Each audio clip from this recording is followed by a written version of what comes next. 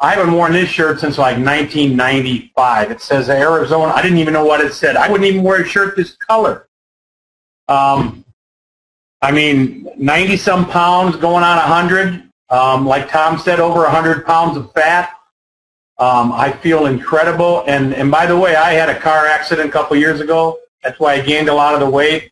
And I just started working out again about 2 weeks ago. So I lost 85 of these pounds without even exercising. Just taking the Siseline and Slender Pops, the accelerator.